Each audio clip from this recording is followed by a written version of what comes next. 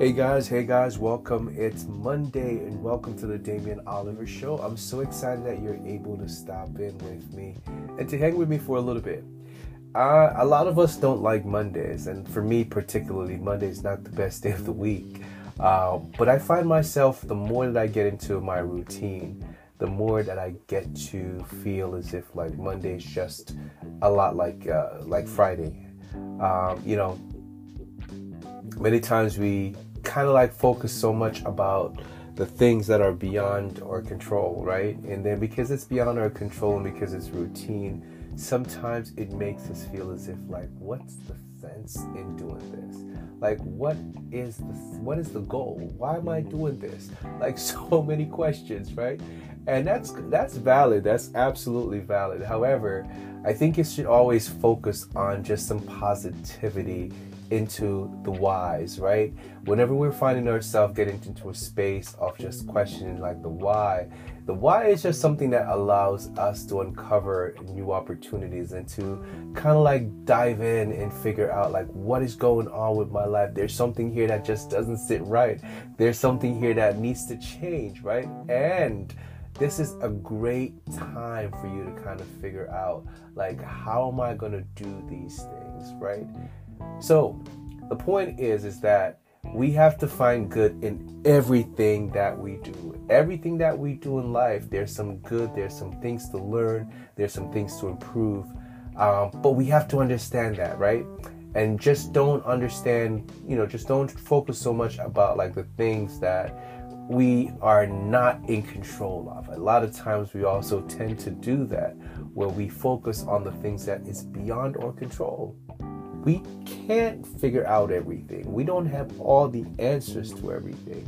But it's good when we know what our limits are, and then we kind of figure out how are we going to get the help that we need to be better at whatever that task is, at whatever that situation is, right? So I had a couple conversations this week.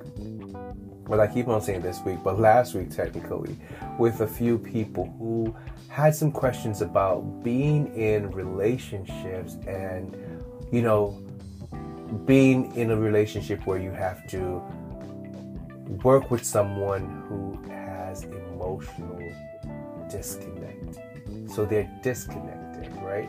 And, for persons who are disconnected, it's a really tough situation to be in, because now you got to understand where that person is and where that mind frame is and why they're distracted from a situation. People get distracted or distance or detached for many different reasons. Sometimes it's not even your battle to understand. Sometimes you just have to understand where people are operating in, and people are operating at a frequency where they know. Some people do not want to open up because it creates vulnerability. And when they're not in control, then it's a hard thing for them to do for maybe many reasons. Maybe it's something that has nothing to do with you, but it could be something that happened from their past that they've just not been able to move on from.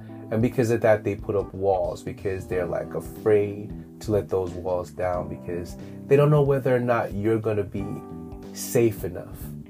And whether or not you're going to disappoint them. So to avoid the disappointment, they put up these walls in an effort to avoid going through that, whatever trauma or feeling that they had in the past from situations like that. Is it possible to love someone who is, emotionally unavailable, who is, I think that's really come down to the individuals that are in that situation, whether you feel like a soul tied to that individual or if you feel as if the person is worth it. And if they're making progress, if you bring it to their attention and you're telling them what it is and they're able to identify and, say, hey, I may need some help, then maybe if that's the case and they're open to like therapy or open to changing, yes, that would be a great opportunity for growth, because it shows that they're willing to put aside what they're feeling and how they operate in order for the better good of the relationship and, just for you and for them to actually grow. That shows a lot of trust and growth. So here's the thing. I feel as if, like, when it comes down to relationship, they're all different. You got to know who you're with. You got to know what the person likes or dislikes are.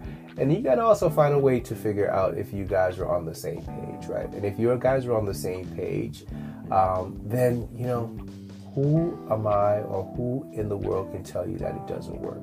You got to figure this out for yourself. So get to know your partner.